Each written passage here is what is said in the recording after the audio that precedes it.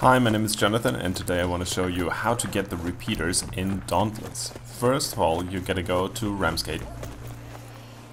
Speak up, Slayer.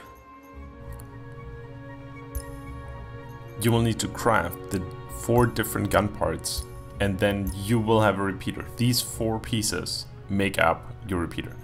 After that, you go to loadout, you click on your weapon and you click on your weapon again. And then all the way to the right, you see the repeater icon. From now on, you can use repeaters when you go out on a patrol or on a pursuit. When in combat, remember to get close enough. As you just saw there, my damage went from 4 to 43 to 73. Also, remember to put on your buff with Q, and obviously your charged or special missile shot with right click.